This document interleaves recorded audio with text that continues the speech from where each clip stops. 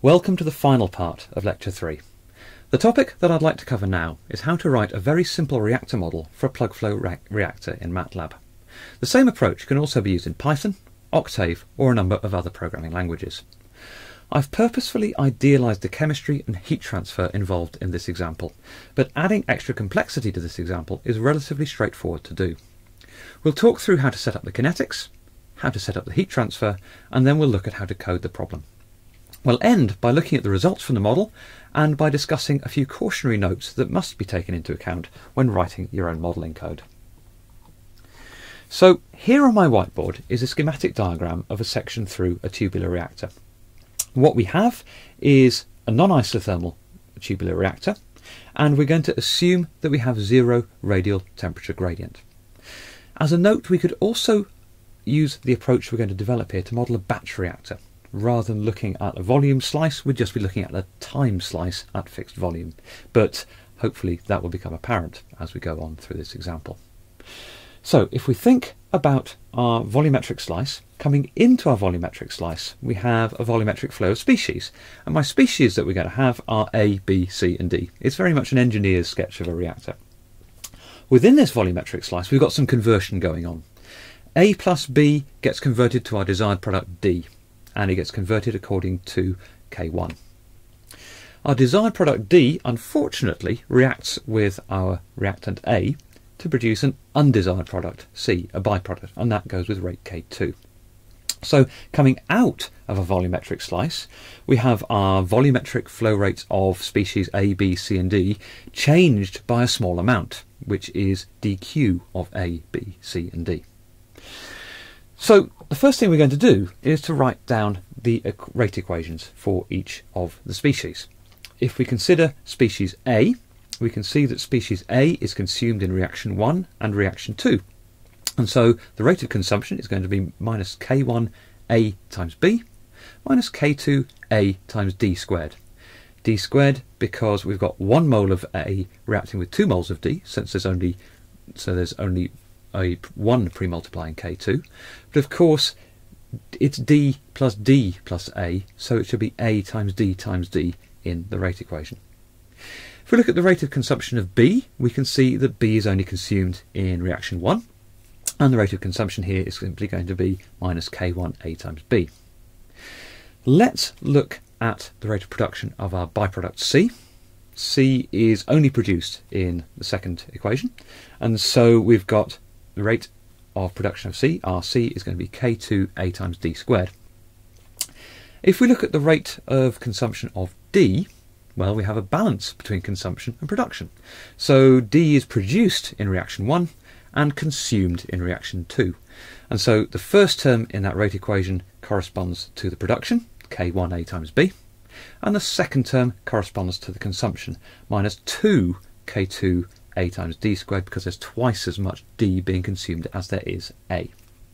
So here are the 4 rate equations that correspond to my simplified chemistry. What I'd like to do now is to convert these rate equations into ordinary differential equations, and in order to do that we need to try and tie together the characteristics of the chemical reactor, in this case a steady state plug flow reactor, with the kinetics of the reaction. And if we think about what that link looks like for a plug flow reactor, we know that d by dV multiplied by the concentration of species is going to be my rate equation Ra divided by Q.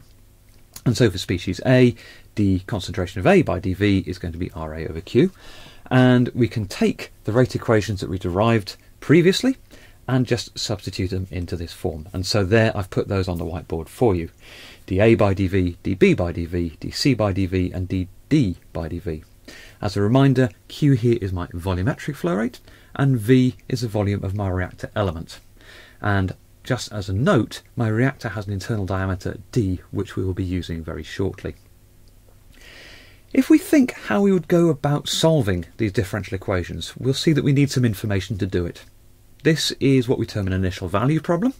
In order to solve these equations, we need to know what the concentration of A, B, C and D is coming into our volume element.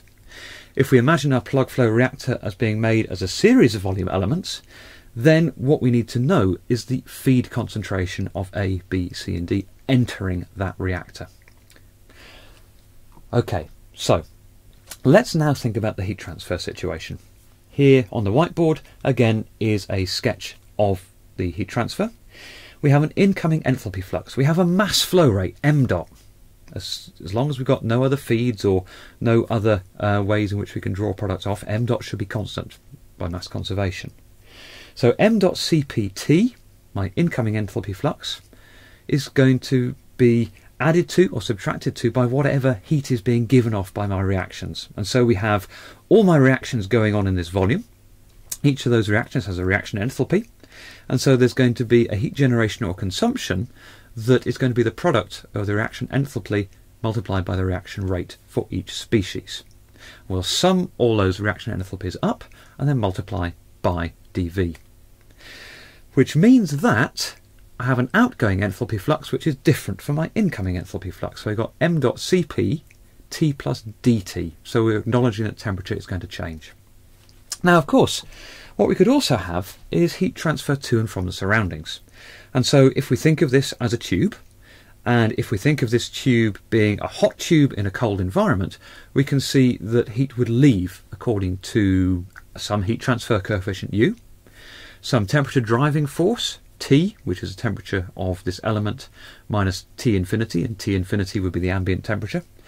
And that heat flux has to go through an area which is going to be the circumferential area of this tube, dA. So what we can do is we can write our energy balance down. We can say m dot Cp dt is going to be equal to the sum of the heat produced by the reaction, so that's minus some delta HIRI times dV, minus the heat conducted away, in this case, from in the reactor into the ambient surroundings. Okay, so what we need to do now is to think about how to write this slightly more easily, because we've got dt, dv and dA, those two geometric terms, but of course the geometric term dv and the geometric term dA are linked by the reactor diameter. So what we can do is take our terms involving our volume element and our area element and write them both with respect to length. If we examine the volume element to start with, we can see that dV is simply pi d squared over 4 dl, where dl is the length of the element we're looking at and d is the diameter.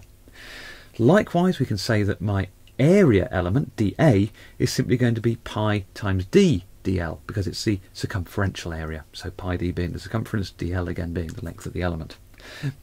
Which means that we can write a differential equation for temperature now as a function of length.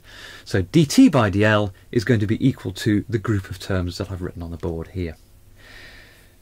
Now, what we need to do is have all our ordinary differential equations with respect to the same parameter. If we think back to our reaction ordinary differential equations, we had d by dv of concentration of species. And so what we're going to do is convert all of those to being d by dl, such that we're looking at the same variation of each of the ODEs. So here on the board is the final set of ordinary differential equations I'm going to be solving. Note that everything is respect to d length. So we've got d concentration of A by dl, and the same for all the other concentration of species, and dt by dl. So what we need to do now is to figure out a way in which we can easily solve these sets of equations. And one way of doing this is to define a vector, what I'm going to call a state vector, S, which contains everything in terms of information that we need to solve. And then we're going to just solve that vector as a function of length. And so in this case, my state vector S is going to take 5 terms. It's going to take the concentration of species A, concentration of species B, concentration of species C and D, and temperature. And so what we will do is then use one of the inbuilt solvers within Matlab to solve the evolution of this vector S. So here on the board is a set of code. Now feel free to pause the video and read through the code. I've commented the code hopefully as clear as possible, and you'll see that the code is broken up on this slide into 3 chunks. We've got the bit of code that sets up the problem. All the comments are in green, and so here we're defining the vector initial conditions, my initial state vector S0, and the total amount of length that we wish to solve for the plug flow reactor. And what we do is to give various numerical values to these initial conditions. Then we're defining the vector of pre-Arrhenius coefficients for reaction rates. Then we're defining the heats of reaction. And then we're defining one or two other physical properties, for example, heat transfer coefficients and heat capacities. Then the next section of code solves the problem. What this actually does is call a subroutine, which we'll have a look at on the next slide, but that subroutine is being called by an ODE solver. Within Matlab, I've elected to choose ODE15S, which is an ordinary differential equation solver for stiff systems. And we'll talk about stiffness in a minute. What I then do is have a section of code that plots out the results in a human readable format. So we get some nice graphs that have got labels on the x-axis and y-axis, so we can see the variation of temperature and the variation of species. And if we look at the amount of comment on this screen compared to the amount of code on this screen, the comment outweighs the code by about 2 to 1, so there really is precious little computer code here to write. The important thing we now need to look at is what that subroutine is that is called by the ODE solver, because it is within that subroutine that you have the statements of chemical rate. And so here on the board we have that subroutine, and remember that my state vector S contains 5 elements. So the first element is concentration of species A, the second element is B, third element is C, fourth element is D, and the fifth element is of course temperature. And so what I've done on the board here is to write out what each of those positions in the state vector are equal to in terms of the equations that govern them. So for example, ds brackets 1 would be the equation that governs the rate of reaction for species A, so that would effectively be dA by dL. And we can see that I've got some terms here that I've derived. We've got area as a group term that we can use, and we've got the various other parameters that are needed by these equations being part of the information that is received by the subroutine when it is called. Okay, so if you were to transcribe that code into Matlab and run it, this is what you would get. You'd get 2 graphs. You'd get a graph which is the concentration of species as a function of length, and you get the graph of temperature as a function of length.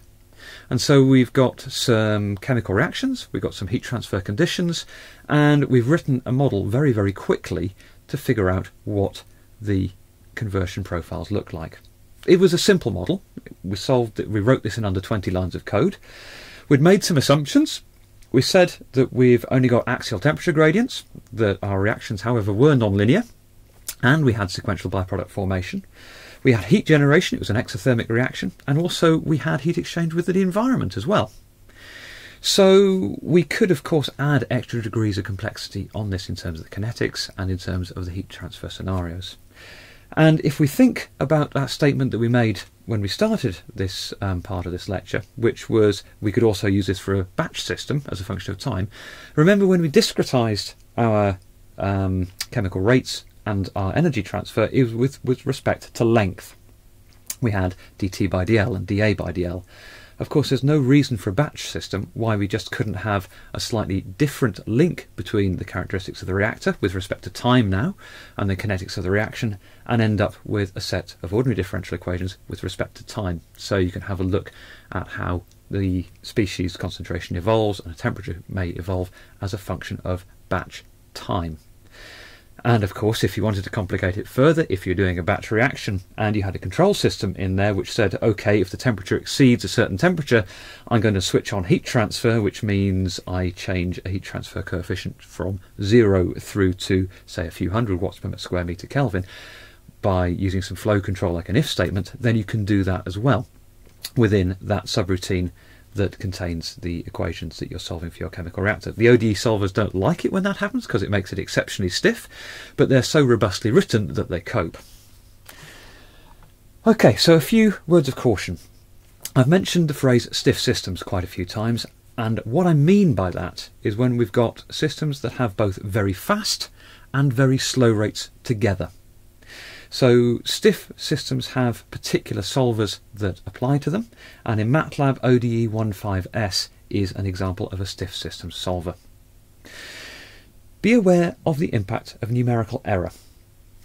The key thing to check this is if you're modelling a reactor, you should know by the end of that reactor what to expect. Always go into solving a problem, in effect, knowing part of the answer. And so you should know what the steady state of your reactor is. Do you achieve that steady state at the end of your profiles? If you do, then the profiles may be correct. If you don't, you know they're not correct. Don't assume computer code you write is correct first time around. Check it and check it carefully. So, for example, switch reactions on and off with and without heat generation, and just make sure the mass balances and the energy balances actually add up. Test the heat transfer in the reaction in the reactor, in the absence of reaction, and see if the energy balance adds up. Try each reaction in the absence of heat transfer, but with the exotherm and the endotherm enabled, and make sure that's sensible. And then start to couple physical phenomena again. So always check your computer code. Know what the answer should be. Know what that steady state should be. And have a look at all the different effects and make sure that you've got some back of the envelope calculation that you can compare them to. So, a few key points. With little knowledge and some programming, it's fairly straightforward to write your own reactor models. It can be a useful approach if the type of kinetic expression that governs a reaction you're modelling isn't included in standard process simulation software, and it can be a useful approach if you're trying to model something that isn't included as a unit operation in standard process simulation software, like in some systems a batch case. It can also be useful to do this if the process simulation struggles with especially stiff kinetics. I've had this problem a few times before where I've had incredibly stiff kinetics that a process simulator struggles with, but an industrial solver such as Matlab can work. But don't forget to check your code. Don't forget to have an idea of what it should be predicting, and have a look and make sure that it's doing it sensibly.